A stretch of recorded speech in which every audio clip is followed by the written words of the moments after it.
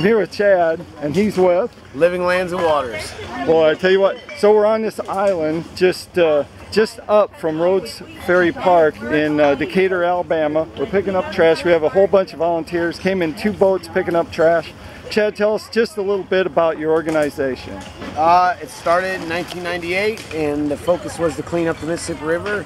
And here we are, many years later, and many cleanups later. We've done over 840 cleanups, 23 rivers, 20 states, and we're really happy to be on the Tennessee River Tour. And I want to throw a shout out to TVA and Keep Tennessee Beautiful, 2 of our biggest sponsors, putting us on here. And no, we got a great group of people today, we'll get a lot of stuff, so happy to be here.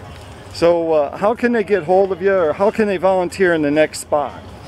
Basically, you can go to livinglandsandwaters.org. Again, that's livinglandsandwaters.org, and to check it out, it's got a schedule of all our events, and pretty much we start in February and we go all the way into December. So by the end of this year, we'll have removed, our goal is over 1 million pounds of garbage out of our rivers. So not only are we doing this today, but we have 2 other events in 2 other states going on with some of our other crew members. So it's a pretty productive day, man.